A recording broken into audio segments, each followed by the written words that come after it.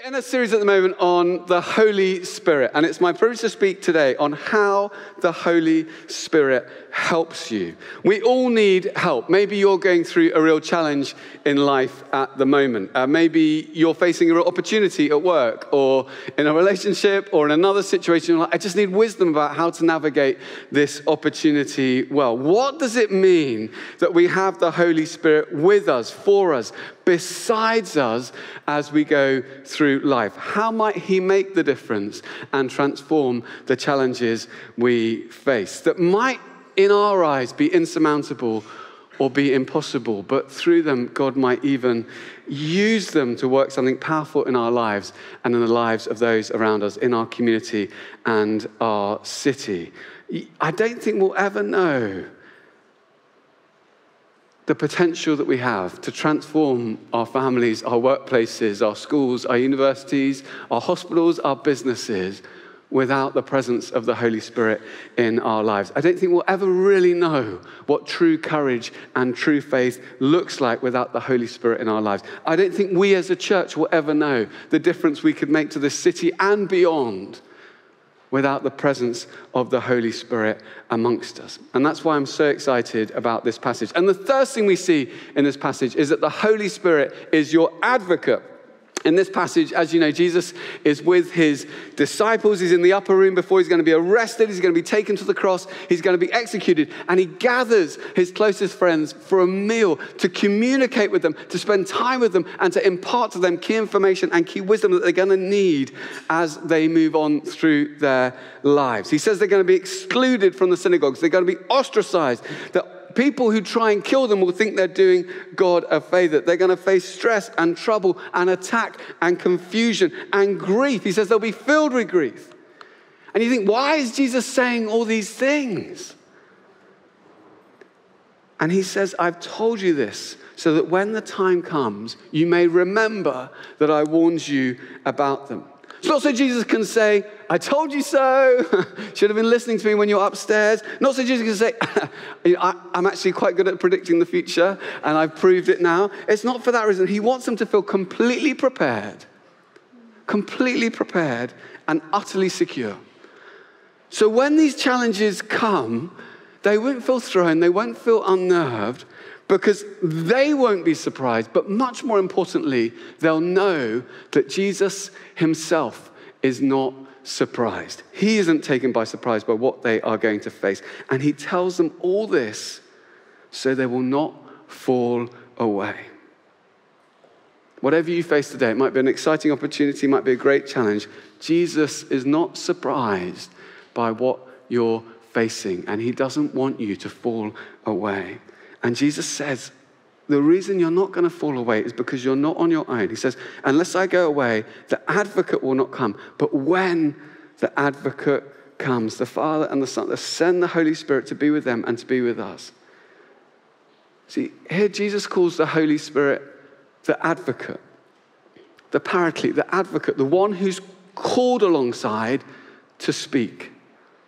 It's actually the same word which was used at this time for defense lawyer or for a barrister. An advocate who comes alongside you at your hour of need and guides you and advises you and gives you wisdom, helps you to navigate life, speaks on your behalf and speaks to you to encourage you. It's a fascinating name to give the Holy Spirit. Of all the words that have ever been written or spoken, all the names that have ever been uttered in every language, Jesus chooses a name for the Holy Spirit, which means advocate. I find that fascinating. I spent many years working as an advocate, actually. That's what I did for a living back in the day. And so I wore a silly gown. Here we are. Here it is, dragged out of retirement. A silly gown. There it is. You wear this silly gown just to prove that you're an advocate. When I started, I was 22 and I looked about 15, so this was quite helpful. And you wear a silly little gown and a silly little wig, which I won't put on. And,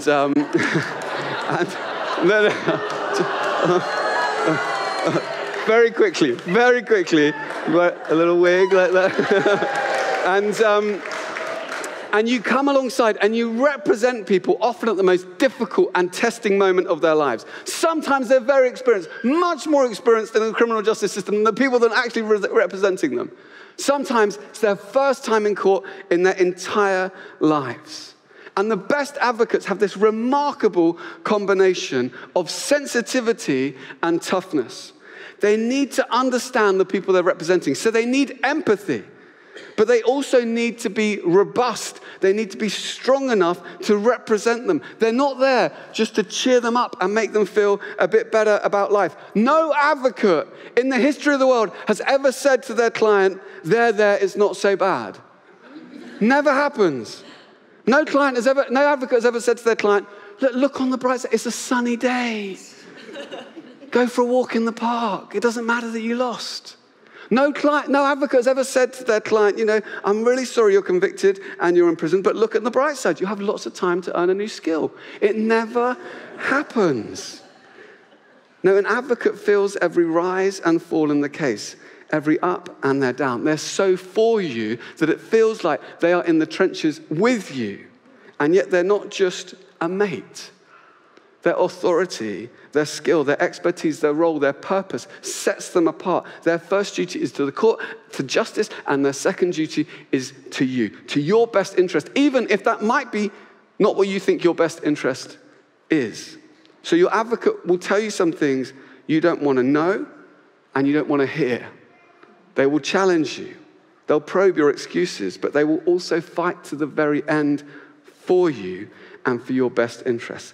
And that's the image, that's the actual name Jesus uses here for the Holy Spirit. I represented lots of different people over the years. And some of them were very famous people, some of them were very powerful people, some of them were very wealthy people, but some of them stuck with me for very different reasons. One person I represented, they were very, very poor, and they had had a very, very difficult life. And she was a single mum and was doing her best to raise her 2 kids on her own in difficult circumstances. And she made a mistake. And people make mistakes in life. And she held on to some money that she shouldn't have held on to. And it was quite a lot of money, serious offense. And she pleaded guilty. She had to plead guilty, accepted her responsibility at the first opportunity. And because it was a serious offense and because of the amount of money involved, all the authorities said she should go to prison. And so I had to turn up at court and try and persuade the judge not to send her to prison. And it would have been terrible for her, given all the difficulties in her life, to go into prison. But it would have been catastrophic for her children. And this case kind of gripped me. And for weeks, it was all I could think about. It was like the smallest case I was doing at that time. It was only going to take, half an hour in court max. But I was just so focused on it. I read everything I could possibly read. We got all the reports we could possibly get. I rewrote my speech about 10 times. I remember turning up to court with my, my silly wig on, and I was thinking, I'm not sitting down until the judge says he's not going to send us to prison. This could get really awkward. I feel so passionate about this. And I kind of stood up, and I used all the arguments I could think. I kept speaking. I kept thinking of everything else. I was throwing everything in. All I could hear was my client sobbing in the dock. I didn't know what to do. And then there came a moment in the hearing where the judge just put up his hand, which is normally a sign to stop. And so I stopped, and he kind of leaned back in his chair, and he looked at the ceiling of the court, looked at my client, looked at me, and he said, Mr. Foster, I'm not going to send your client to prison. And in that moment, I tell you, I could have took my wig off and thrown it up in the air. but we don't do that. So thank you, Your Honor. And I sat down very quietly. Now, the Holy Spirit is a far better advocate than I ever will be or was. The Holy Spirit is far more committed to you than I ever was to any client. The Holy Spirit is your advocate. That's the actual name Jesus used. Jesus, who is with the Father and the Spirit since before all time, and the name he uses to describe the Holy Spirit is the advocate. Of all the names that ever was and will be, the advocate. The Holy Spirit is gentle, but he's not soft. The Holy Spirit is kind, but he's not weak. The Holy Spirit is utterly distinct. He's the Holy Spirit. And yet he will come alongside you in your hour of need. When you face challenges, When you're out of your depth and you don't know who to call, you have a strong helper. You have one called alongside you to help you, to represent you. The Holy Spirit is your advocate, and that changes things. Holy Spirit, he's not just about fuzzy feelings for 10 minutes on a Sunday that might get you through the week. He is a powerful and dynamic presence of a person in your life, your everyday life, with a role and a calling to represent you and to represent God through you. The Holy Spirit is your advocate. But the second thing we see here is that the Holy Spirit wants you to find truth. Jesus says when the advocate comes, the Spirit of truth, who goes out from the Father, he will testify about me. When he, the Spirit of truth, comes, he will guide you into all the truth. He'll not speak on his own. He'll speak only what he hears, and he will tell you what is to come. John 14 says, the advocate, the Holy Spirit, whom the Father will send in my name, will teach you all things and will remind you of everything I have said to you. The Holy Spirit wants you to find truth. We've become a little bit blasé about truth in our culture. This is a city which is basically founded in the pursuit of truth and the idea that the Lord, through his light, might reveal truth to people. But in our culture, truth is a strange thing at the moment. Lots of people say we live in a post-truth age. Truth doesn't matter anymore. We're freed up from the imposition of truth. And it feels very liberalizing. It feels almost like permissive. And it's so freeing for people that we don't have to worry about there being a truth or the truth anymore. But it's not the case. Even in our interpersonal relationships, we don't actually quite like the idea that there's not truth. I've got a confession to make, which is that I don't watch Love Island, just so you're clear about that. And I'm not judging you if you do watch it. That's not my responsibility. It's the Holy Spirit's. No. But lots of people, a significant number of people, 18-25, are watching this program. And it's what I find fascinating, having read the reports about it, is that it's not how people behave to each other that really upsets people. So, the fact that X was with Y and then they do something with Z or whatever. It's that they might lie about it. And what really causes the massive blow-ups, which make for, in some people's eyes, great television, is when people don't tell the truth. And then the producers can expose when that person tells a lie. We really care about whether we're being told the truth or not. Because actually, it's not true that if you don't have truth, you have more freedom. It's the opposite. Because when you know the truth, you have the freedom to act on the world as it actually is. You can relate to people as they actually perceive to be. When you don't have truth, when people are lying to you, you are deprived the freedom of interacting with your reality in the way it actually is. So it doesn't make you more free, it makes you less free. And in our society, people say, post-truth, it's great. People can just do what they want. They can live their lives. We don't have to worry about truth. Politicians glibly tell lies. It's fine. No one even notices it anymore. But then sometimes it cuts through. Lies can start snowballs which lead to the fall of governments. And in some ways, that's a good thing, because if truth and lies don't matter, then quite quickly you're on a path towards totalitarianism, because there's no truth, there's nothing to stand against the naked use of power to serve people's interests. Truth matters, and the Holy Spirit wants us to guide us, to strengthen us, to help us to find truth. The Holy Spirit will guide you into all the truth, teach you all things. It's committed to you helping to find the truth. And you can trust the Holy Spirit if you ask him to lead you into all truth. How does he do that? Well, the primary way is through God's word. We know that all scripture is God-breathed. Another way of putting that is all scripture is breathed to life by the Holy Spirit. The Spirit inspired the scriptures to be written and then takes them and applies them to our hearts. He cares deeply about God's word because he was involved in its creation.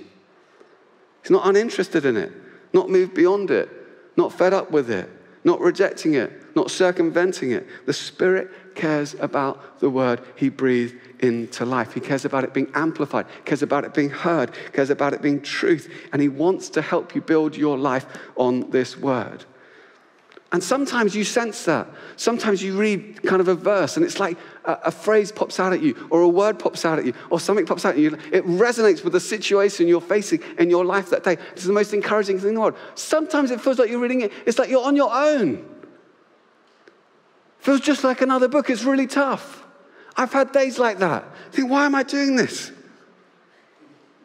But you never read Scripture alone. The Holy Spirit is always with you, helping you. The Holy Spirit, who inspired the words of Scripture to be written, wants them to set your life on fire. This isn't just paper and ink and type and letters and words. This is truth on fire. This has the potential to transform lives, shift destinies, and transform cities and nations. And the word comes to us through the Holy Spirit, and the Holy Spirit comes to us through the word. And Jesus said the Holy Spirit will remind you of what I've said. So if you want God to speak to you more, read the Bible more. If you want the Holy Spirit to speak to you more, read the Bible more. Then he can only remind you of what you've read. So the more you read, the more he can remind you. The more he can bring verses and stories and things from his word to mind and help you as you live your life. And so what I've found is, as you're reading the Bible, you kind of, the Holy Spirit is kind of, helping you and applying it to your heart and applying it to your heart. But then it kind of goes beyond that as well, because the Holy Spirit wants you to find truth in everything you're doing. He wants you to understand, what's the right path to take, help lead you around. Oh, it's all getting a bit flashy here. And, help you kind of order your paths, order your steps, help you find the right way forward, help you find God's purposes for your life. He wants you to get your priorities in order. He wants to help you with what is true about what really matters in life. So many messages out there. Every single day we consume hundreds of them about what really matters. But the Holy Spirit wants to say, well, no, these are the things that really matter. Not that bit of the wall there. But these are the things that really matter. Might be the Holy Spirit just kind of puts, as you're praying, someone on your heart. So there's someone over there. Might put someone in your heart, like, I should reach out to that person. I should help them. I should maybe call them, phone them. Sorry for getting blinded in the corner. And it might be that the Holy Spirit just puts it at home. Just don't want you to miss out there. So, and, put someone in your heart, and then you can reach out to them. You can move towards them. You can encourage them. Might put an idea into your head. A creative idea about something you want to try in the workplace. Sometimes it's the Holy Spirit convicts us about sin and righteousness and judgment, convicts the Lord. Sometimes, you might be watching something, you might feel like, I need to turn this off. It's like your heart is checked by what you're watching. Shad, it's not good for my eyes to be on that stuff.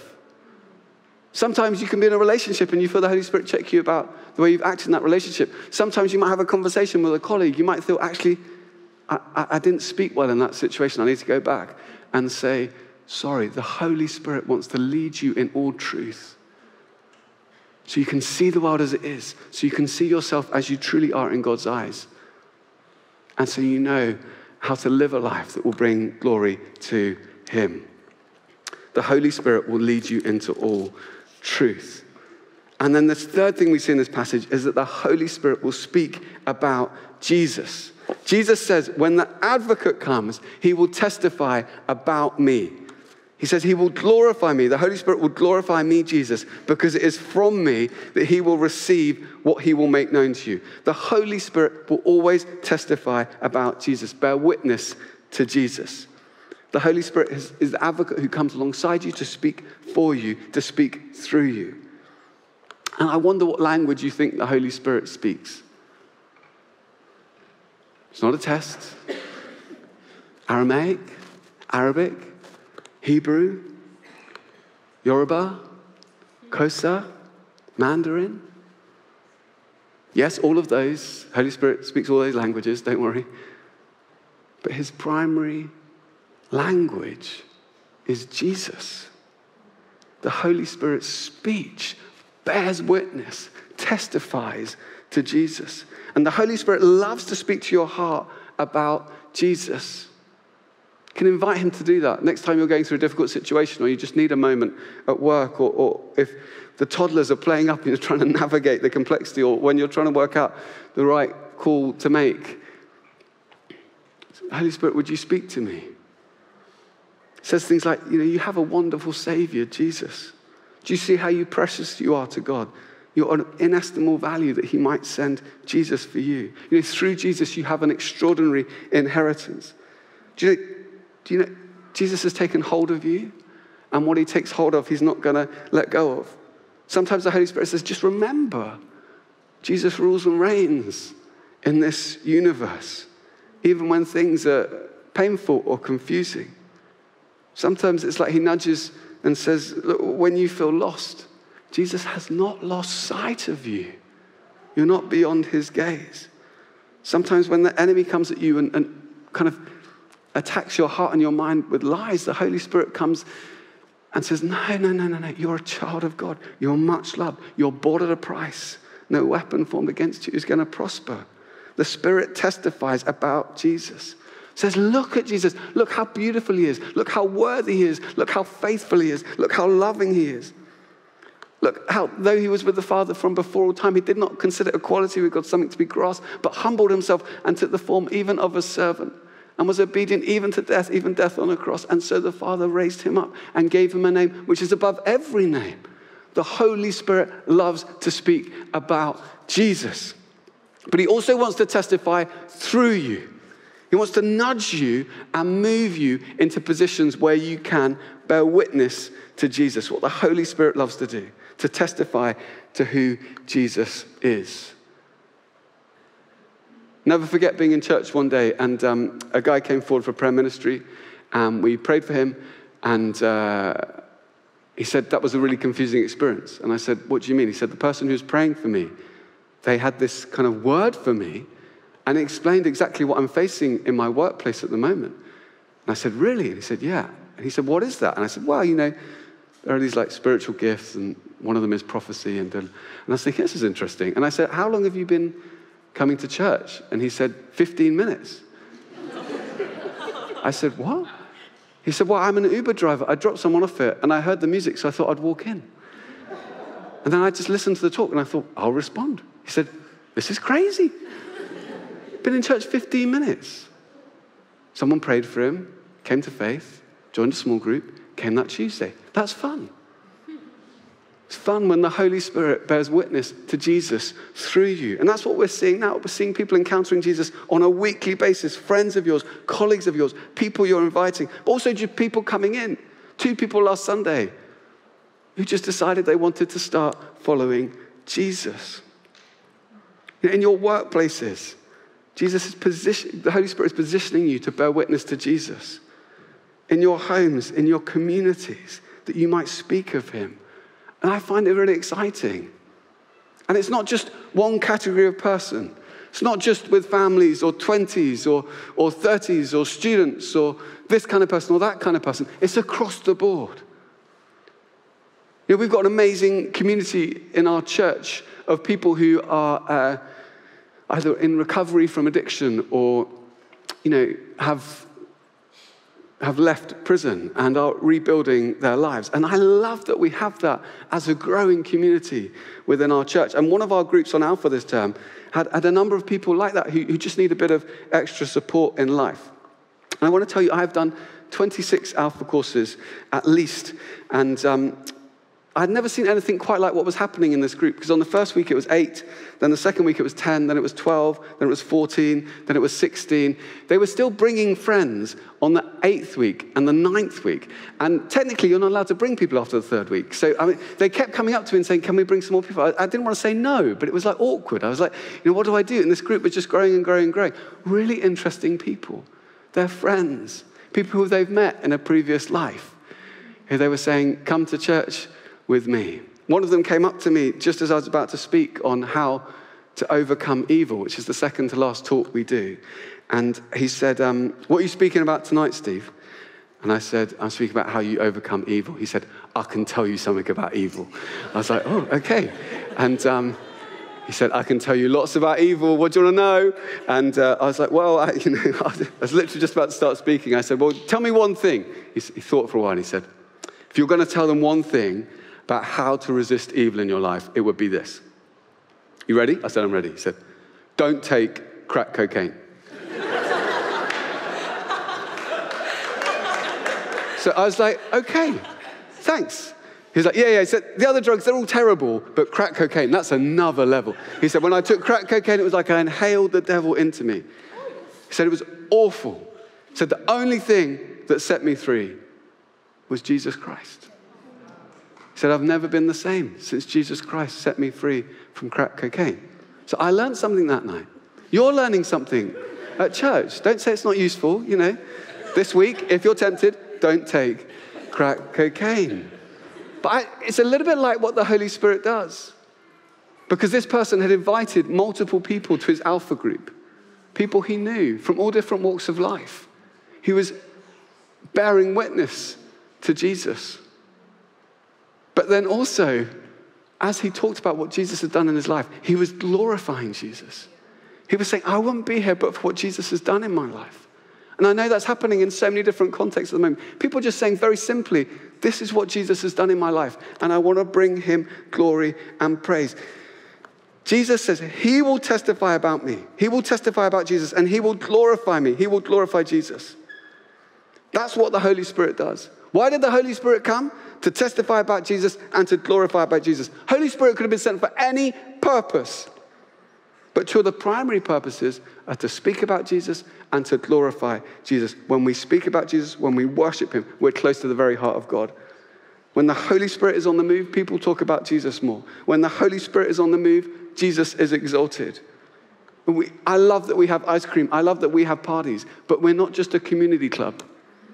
I love that we're passionate about discipleship and theology. I'm hoping we'll start a school of theology in September to help people go deeper in their faith. But we're not just an inward-looking church. We are a movement instituted by the Lord Jesus Christ himself and led by the Holy Spirit. We exist to bear witness to Jesus and to glorify him. A movement which is not going to stop until it has drawn thousands, millions of people into his family. And he is stirring something in our church, in our lives, which I think is going to shift things in our workplaces, in our communities, in our city. He's heard the prayers sown into this place for decades.